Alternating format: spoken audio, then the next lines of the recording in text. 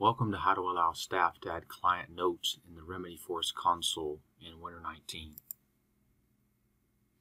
In Winter 19, adding client notes in the activity feed now requires Enable Edit on the client note action. Toggling Enable Edit adds the edit icon to the client note action in the Remedyforce console activity feed.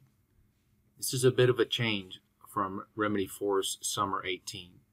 Remedyforce Summer 18, you go to the activity feed, click the More Actions drop down, click the client note. There's no edit icon, and you can click Add and add a client note.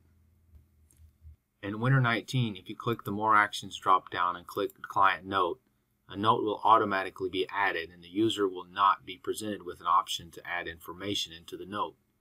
To toggle the Enable Edit value, we go to Remedyforce Administration, click Configure Application, Action, click the Client Note action, click Details, tick Enable Edit, click Save.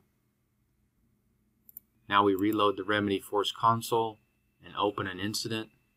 We click More Actions in the activity feed. The client note will now have an edit icon.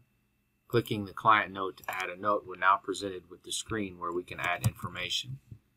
And click Add, and then the client note will be added with the additional information. This concludes how to allow staff to add client notes in the Remedyforce console in Winter 19.